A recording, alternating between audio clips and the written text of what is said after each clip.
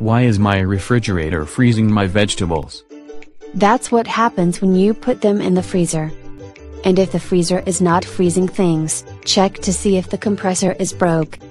Refrigerant leaked out or the ice cream in the back is blocking the vents that keep the rest of the food cold. The vegetables are freezing in the crisper and rest of the fridge. Are you putting bags of ice in the fridge for storage? That will lower the temperature in the fridge from cold to too cold. That is not the cause. If you have an ice maker in the fridge door, it can create a bubble of ice in the door, freezing things in the door. I have the opposite problem with this model. I get slushy ice because it cannot get and stay cold enough. Check the temperature controls.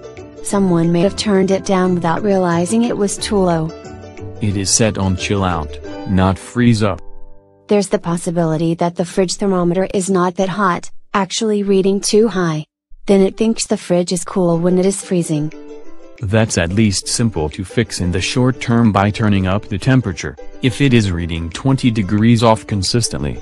And then you fix it by replacing the thermometer. Sometimes the issue is the control board reading the thermostat. The control board is a third of the cost of the fridge. You can try altering the fridge controller settings. After all, turning on the super chill out cycle in fridges to make sure it cools down those hot leftovers fast enough can literally go too far. My fridge is not that smart.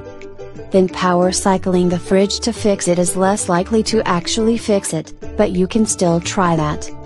How do you power cycle a fridge? Turn it off, then back on.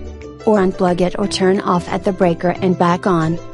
I never thought my fridge would need the same tech support as my gaming console.